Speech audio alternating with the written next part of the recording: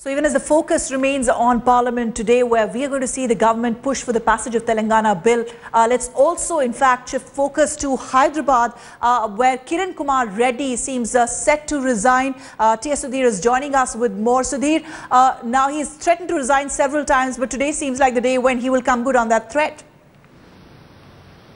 Absolutely. Kiran Kumar Reddy, it looks like he's resigned to his fate. Anytime after 3 o'clock, after the Telangana bill is debated in Parliament in the Lok Sabha today, is when Kiran Kumar Reddy is likely to meet the governor at Raj Bhavan and submit his resignation. We are getting those indications because he shunted out 8 of his officials from the Chief Minister's office yesterday. We are also told that he has shifted out most of his personal belongings from the Chief Minister's office. So in that sense, Kiran Kumar Reddy, having realized that all his efforts to stop the bifurcation of Andhra Pradesh have come to naught, has decided to put in his papers. Now, what is going to be his next political strategy?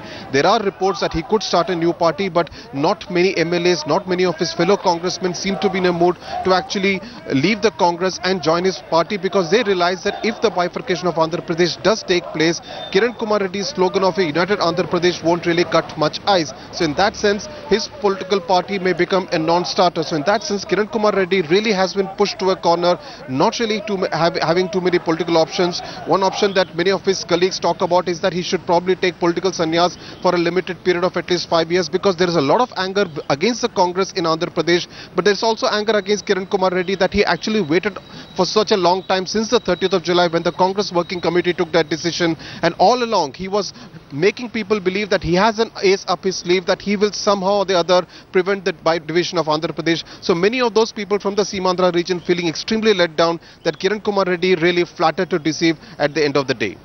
Sudhir, thank you very much for joining us this morning. So Andhra Chief Minister Kiran Kumar Reddy now looks all set to quit. We'll be following those developments through the day. Also here in Delhi, the Telangana bill that is going to come up for discussion in the Lok Sabha. A lot of political maneuvering that is going to take place.